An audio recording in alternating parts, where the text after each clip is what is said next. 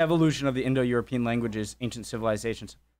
Preemptive, like, I'm happy. I love when a Kings and Generals video comes out, or like an Epic History TV new video comes out that I'm really interested in. Let's do it.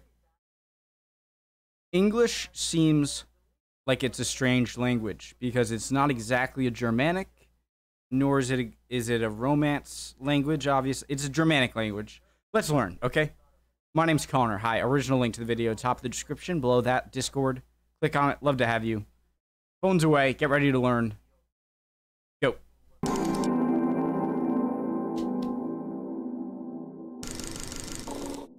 Portugal and India share a lot of common history ever since Vasco da Gama's voyage. But what may come as a surprise is that the Portuguese language already shared many similarities with the numerous languages spoken in India, including inflection, word structure, pronunciation, and vocabulary.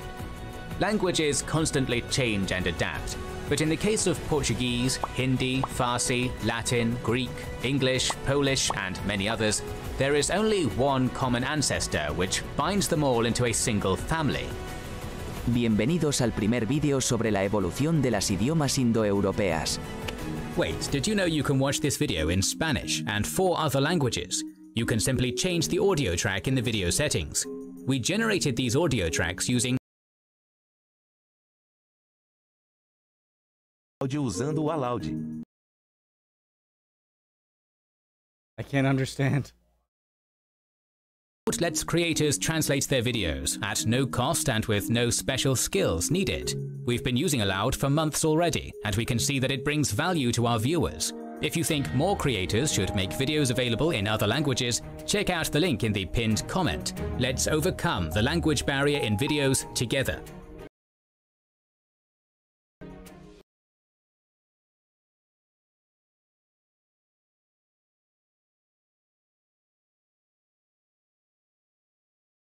Oh, cool.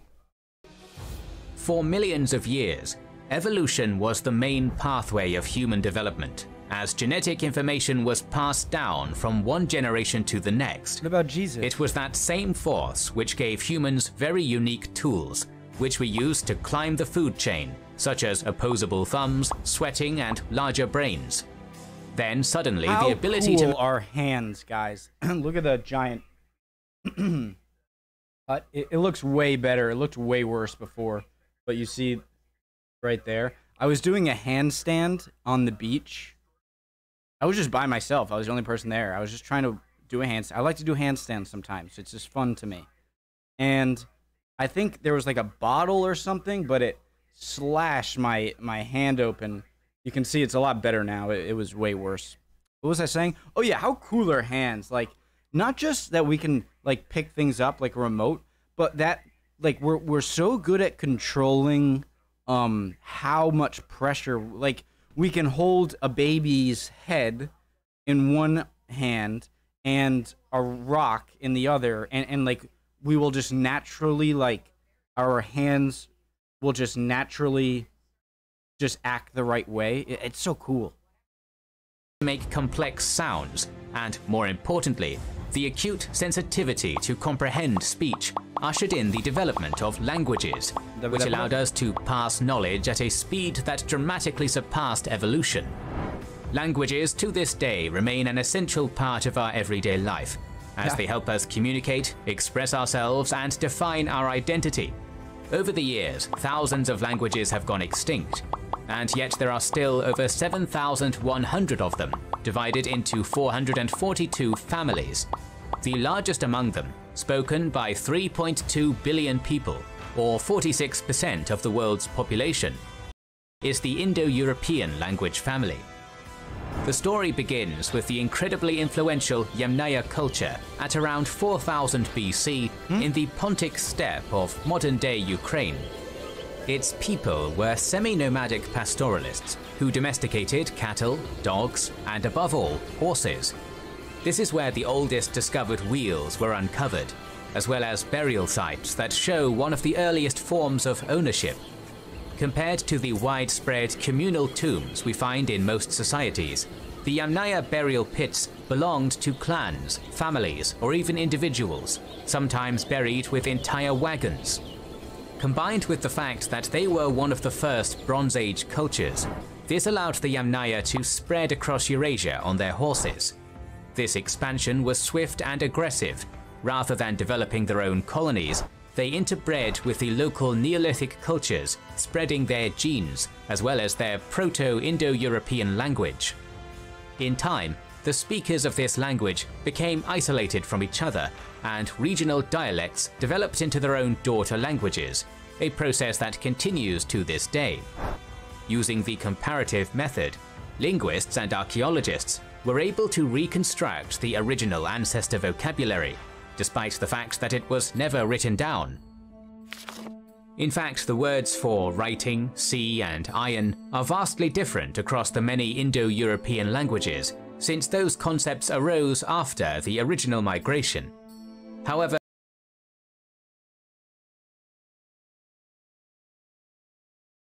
the words that were commonly used by the Yamnaya people were nearly identical across Latin, Germanic, Ancient Greek, Hittite, Slavonic, Avestan, and Sanskrit. On your screen, you can see how the cognate words for family remained mostly the same across Indo-European sister languages. Mother, meter, mater, mate, moder, mater, dad, tata, papas, papa, tet, tate, tata, bread, brother, bretter, freighter, braider, blah, sister, swacer, eor, swizzer, blah. Languages, including words for family members, mother, father, brother, sister. This is also the case for various verbs describing actions that were fundamental to the lifestyle of the Yamnaya people. That makes sense. Like sew, cloth, eat, drink, carry, give, die. The same can be said about various objects, animals, and particularly the word wine, among them tooth, bone, eye, night, god. Look at the god, that's interesting. Deos, Zeus, Deos, Dewas, Tiwas, Deva. Water, fire. Shows you how long ago we've been thinking of that word, God.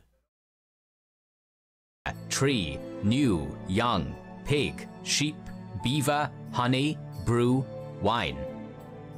One of the very first things we learn in a new language are the pronouns and basic numbers. And yet again we see that both are shared throughout the various different cultures. I, you, we, as well as the numbers from 1 to 10.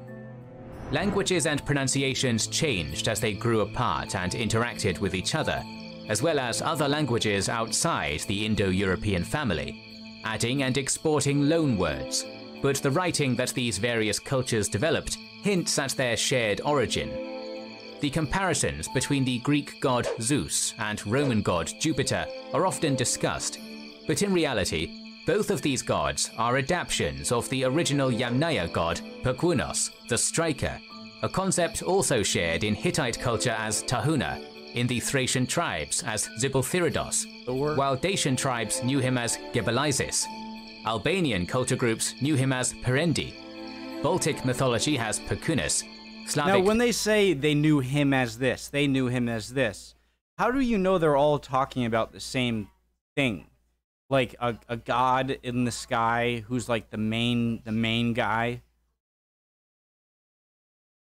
And so when he says like they all have a name for this, it seems like it makes it sound like they all like are talking about the same thing, like they thought about it together. But is this all just words that they thought of gods? I explained this so horribly. People know him as Perun, Celtic tribes as Taranis, while the Norse people split the singular concept into Thor and Odin. Anglo-Saxon mythology knew him as Thunor, and Hindu people initially believed that Indra was the king of heaven and thunder. Additionally, the very Okay, so this is what all of these places called the main god guy. concept of an overarching conflict between rain and the sun, water and fire, man versus beast, most likely arose from the Proto-Indo-European legends.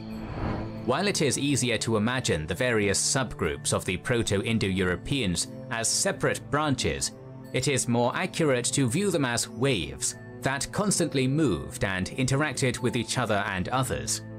That being said, the first major branch we will look at is Italic, a language that spread alongside Celtic until the Alps split the two around 1500 BC. By 300 BC, the language was fighting for its survival against its Celtic until the Alps split the two around 1500 BC. By 300, boom, bam, bing, bongo.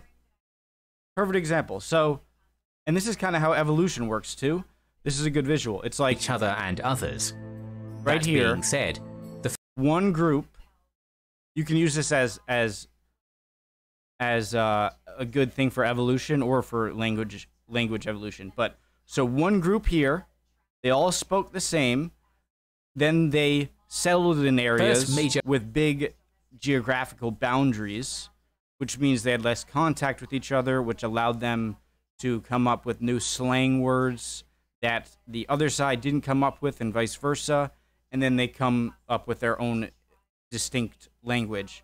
Just like an animal would move into these areas, and then once they're separated from each other for long enough, and in different environments, they'll adapt differently, and then you'll get two species, right? Am I correct here? The branch we will look at is Italic, a language that spread alongside Celtic until the Alps split the two around 1500 BC. By 300 BC, the language was fighting for its survival against its Celtic, Illyrian, and Greek neighbors, who dominated the north and even eliminated the Sicel branch in Sicily, with only Fascilian, Umbrian, Oscan, and Venetic remaining. And then suddenly the Roman Republic rose from obscurity and spread the Latin language across the Mediterranean and Western Europe like wildfire, obliterating all other Italic and most of the Celtic languages in the process. The Latin language itself had two variants: Classical Latin, which was the formal language, and Vulgar Latin, which Cicero describes as the speech of the masses.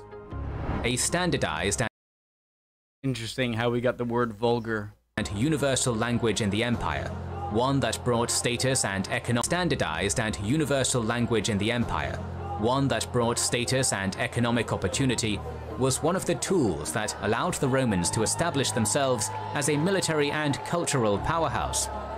However, due to the size of the empire, many regions began developing a distinct dialect, unique to the province, and when Rome fell, those dialects evolved into their own language. That's so awesome. That's so cool, guys. That's so amazing. And now, oh my god. All right, so now Latin is like that really successful animal that spread all the way around here, and then it settled, and they didn't come in contact with each other as much, and now that's how we get all these modern-day languages. I love it. Languages, ushering in the dawn of the Romance languages. The subdivisions of Romance include the now extinct British, Pannonian, and African Romance languages, Sardinian, which is an incredibly conservative language, Romanian, and finally one of the most dominant subdivisions, Western Romance, featuring Italian, French, Spanish, and Portuguese. To simplify what could be its own video, each of these languages underwent significant changes throughout the Middle Ages, as various feudal states and dynasties struggled for power internally and externally. This resulted in dozens of dialects within each language, but if we draw a line between any 2 points between these countries, the further you go, the harder it is to understand the local language. But as the Middle Ages came to a close, and states became more centralized, rulers selected the dialect of their hometown and emphasized its use, a process mirrored in every other branch.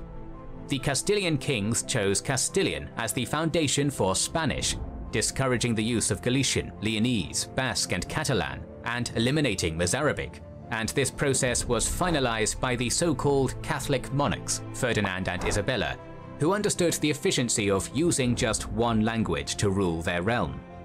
The French kings ruling from Paris chose the Langue d'Oui, spoken in the north, rather than Ottocan or Franco-Provençal, as King Francis I formalized this in 1539. Kings ruling from Paris chose the Langue d'Oui to rule their realm. The French kings ruling from Paris chose the langue d'oïl, spoken in the north, rather than Ottocan or Franco-Provençal, as King Francis I formalized this in 1539 with the Ordinance of Villers-Cotterêts, which was also aimed against the power of the Ottocan nobles and Catholic Church. The unification of Italy occurred much later, but a similar process ensued after the Tuscan dialect was chosen as the foundation of Italian. Modern-day Italy could give us a glimpse of what other countries looks like, as there are numerous local dialects with varying degrees of differences between them. For example, an Italian from Florence is more likely to understand a person speaking in Spanish rather than another Italian from Sicily. Nationalism, education, and literature are always major drivers of standardization and helped shape languages within a certain state. But given enough time and isolation, speech can alter dramatically, even if the writing system remains the same. That is exactly what we see in the colonies of the Romance languages. Mexico, Quebec, and Brazil all share the languages of their founders, but they also developed their own unique features.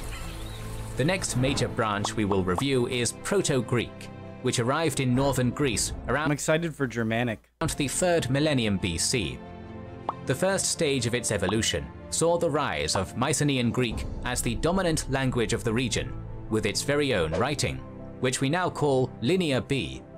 But neither would survive the fall of Mycenaean civilization in the 12th BC. Instead, around the same fall of Mycenaean civilization in the 12th century BC. Instead, around the same time, the Greek alphabet was created, based on the Phoenician alphabet with a few added letters. It was this same alphabet which would deeply influence the Latin, Cyrillic, Coptic, and Gothic alphabets. Armed with one of the first written systems, Greek colonists settled the coast of France, Italy, Anatolia, and the entire Black Sea. But despite using the alphabet, rival dialects competed for dominance. As you may have guessed, this rivalry was mostly between the Greek city-states of Athens and Sparta.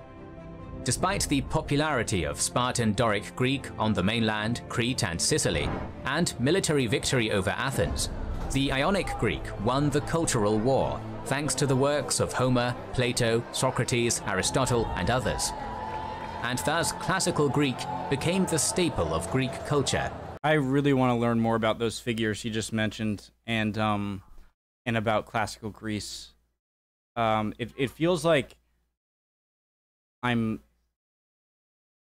learning about, like, when I don't know stuff about this, and even earlier, I feel like I'm like building a house without first starting a foundation. Like I really want to understand the most kind of deep history as I can and have a really good concept of it, so that as I learn more about Rome and further on, it all makes more sense.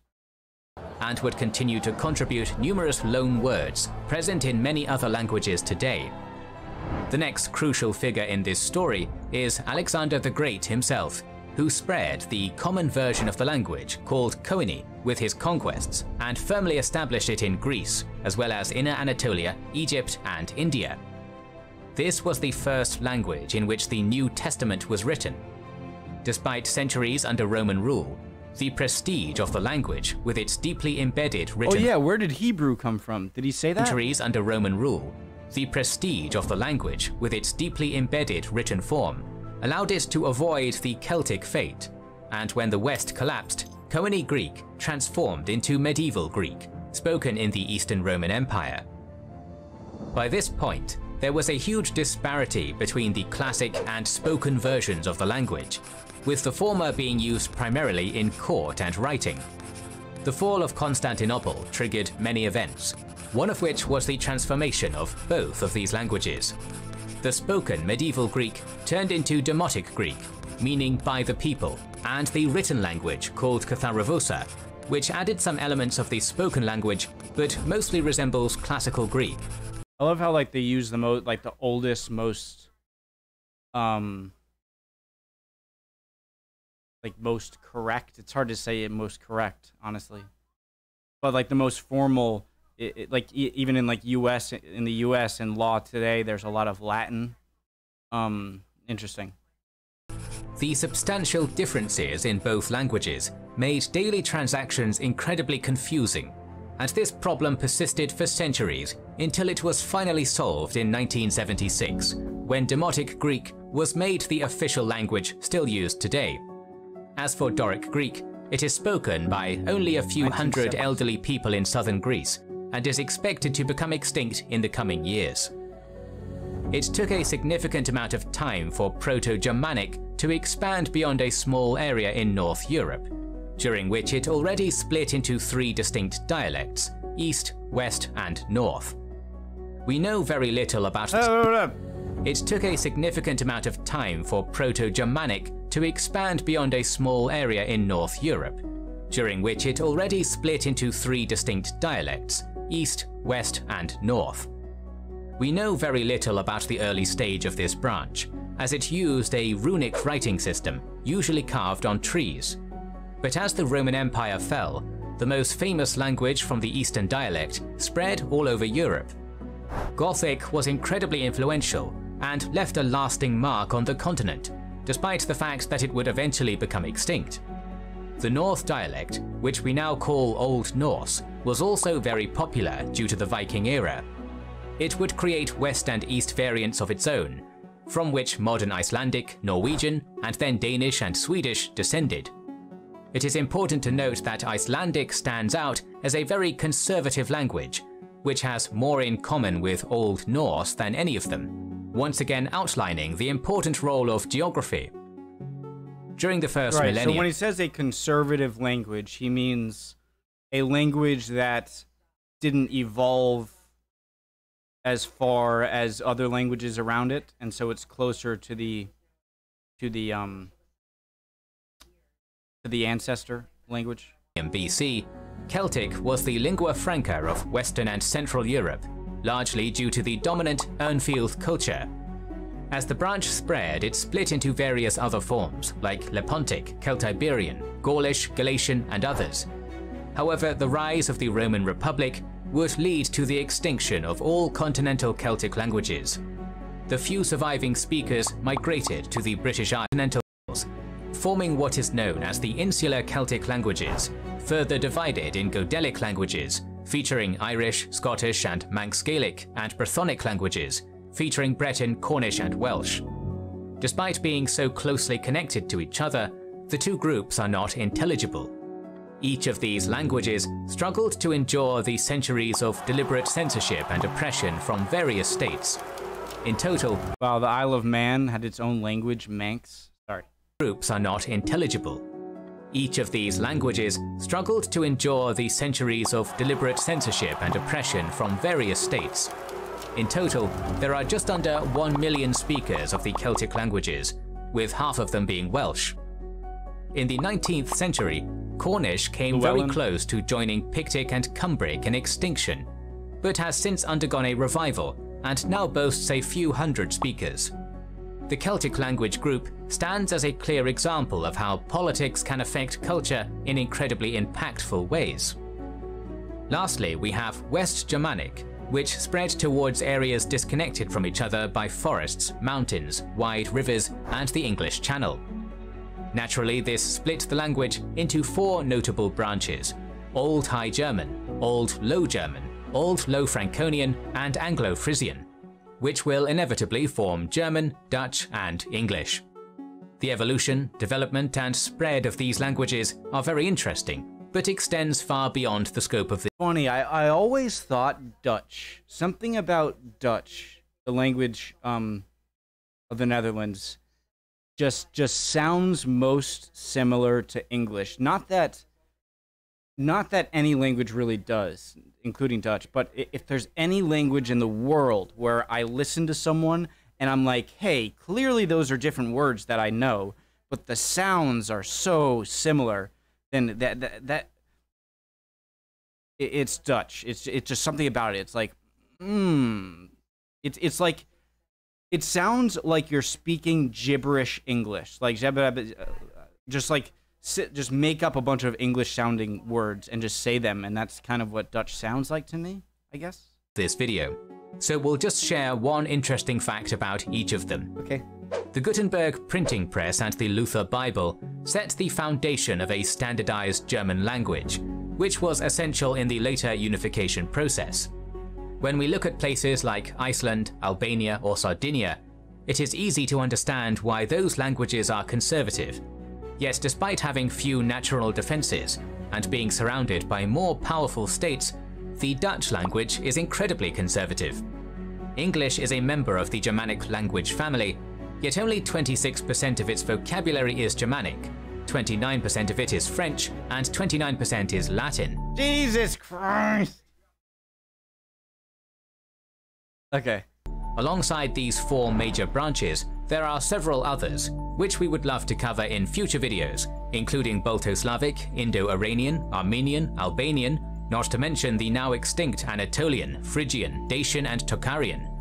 Each of these language groups has a fascinating story as it... I really want to learn the history of like Japanese, Korean, Chinese, what's the other kind of Cantonese, Vietnamese, Tibetan, I'd like to, yeah.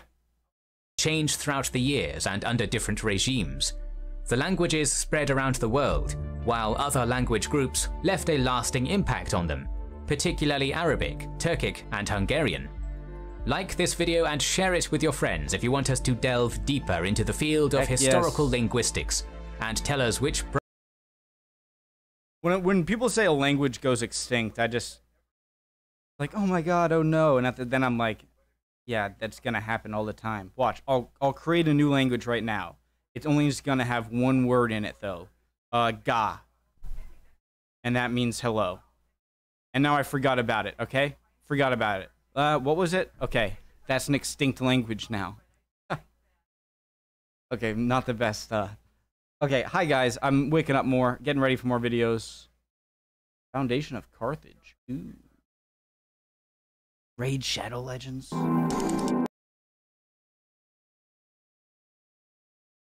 Alright, see you guys. See you next time. Hope you're all doing well. If not, chin up. You'll be good soon, don't worry. Emotions are fickle, my friend. See you next time, guys. Bye.